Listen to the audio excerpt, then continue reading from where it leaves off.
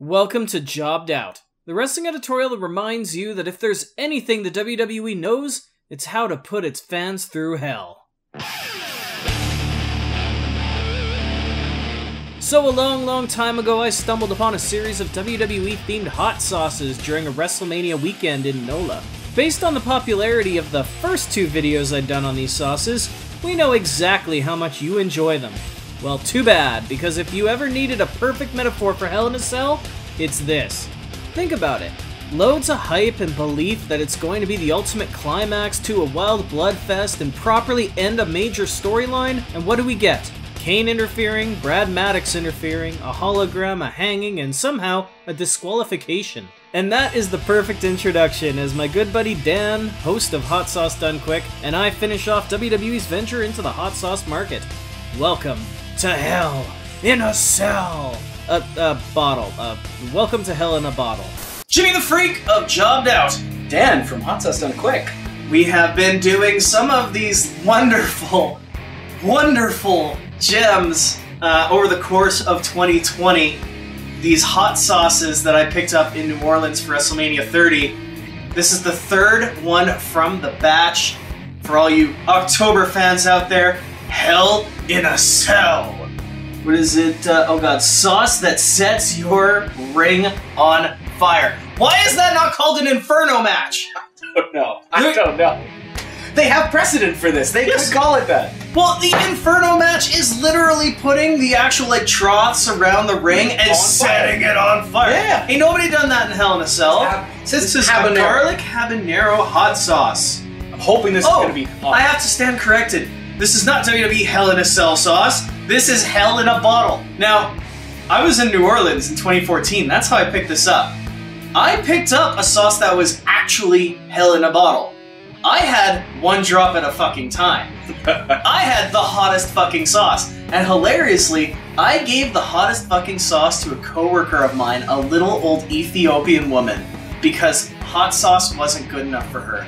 And she loved it. She hated having something in her purse called the hottest fucking sauce, but she asked me to order more bottles for her because of how good it was. Because it was actually hot.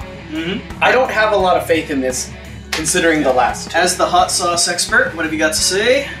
Okay, it says habanero on it. I'm excited. It says garlic. I'm excited. Mm-hmm. Now, what kind of garlic did they use in here? Because if it's pickled garlic, it might go overboard. I feel like it probably will be because these sauces that we've done have all been more sour than hot. In fact, hilariously, the one that should have been hot had zero heat. None. Raw and SmackDown, the same weekly disappointment that you get on TV. Yeah, this has distilled vinegar, habanero peppers. Good, that's a heat blast. It'd be really disappointing if it didn't, though. Carrots, garlic, and onions. So we're gonna find out. You know what? This might taste like Mary Sharp's. Ooh, get some high praise. No way. Well, Mary Sharp's, the original sauce, really good. The rest of it, I don't know. Mary Sharp's lineup and me don't have a good history. Let's just say that.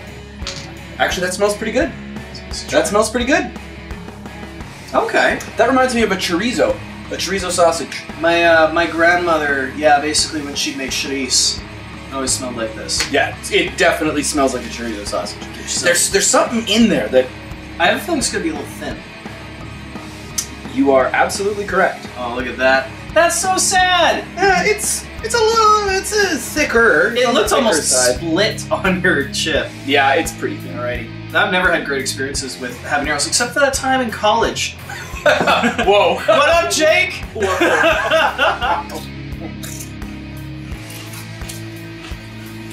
Okay, what can I say about this? Immediate vinegar.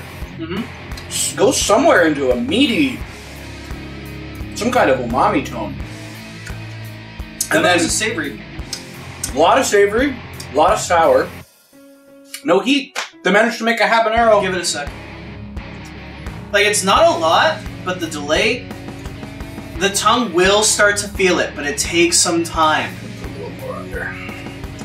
I'm just saying that this could have been hotter. It's a habanero. Mm-hmm. I've had way hotter habanero sauce. I feel like right now, this is my level of heat. It took like about 20 seconds, but the tongue has a little tingle to it. More than the other WWE sauces had, that's for sure. No, I think You I'm aren't getting it at all? I think I'm blown out. There's like a little like little spicy attack of heat, and that's it. But there's nothing like it, and it tastes so meaty. It's such a strange sauce. It's got to be that garlic in it. I like it, actually. It's not terrible, but it's I'd not. put that on a wing. I'd put that again in sausage. It just immediately strikes me as chorizo. I don't know. I don't mind that. That's probably the best of the three. It's the best of the three. It's the hottest. And when Hell in a Cell's out doing WrestleMania, you booked your entire year wrong.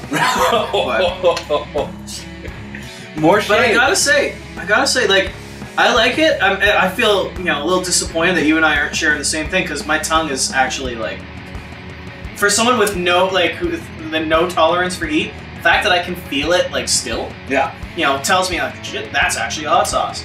It's not to the point where I, like, need to go grab some milk or anything. No, it's not that hot. None of these sauces have been. That is on par with Tabasco, in my mind, for heat. I can agree. That is right on par with that. Which is disappointing, because one of the sauces we tried earlier in the year literally tasted like Tabasco. What can I say? Yeah, well, what's your pick from best to worst? Marry, fuck, kill. What would you do? Ooh, Marry, fuck, this is gonna have to be like a bonus in October. Yeah, there you go. Marry, fuck, kill. Would fuck this one. I'd fuck Hell in a Bottle. I'd marry the raw sauce with chipotle, with real Chipotle Smackdown. Real Chipotle. And I would kill the WrestleMania sauce. I'm gonna be controversial. I'm gonna agree. I will fuck Hell in the Bottle, because that's good. That's like your spicy sauce. Marry the WrestleMania one. The one where you actually have to add hot sauce. Yes, marry that one because it's a good standard, a good base, and kill Chipotle. Yeah. Killing Chipotle. I mean, that's what Chipotle does to you. That's what Chipotle does to you. There you go. Sorry, SmackDown and Raw. I gotta send you off to the farm. Suffice to say, the sauce did not set our ring on fire. Give them credit though, out of all the sauces we tried from the WWE, this one at least had the most complicated palate. It had a good amount of flavors, but for a habanero sauce, this thing is straight up PG era. Ah well. Now if you enjoyed this review and you're curious about Dan's work, go check out his channel, Hot Sauce Done Quick.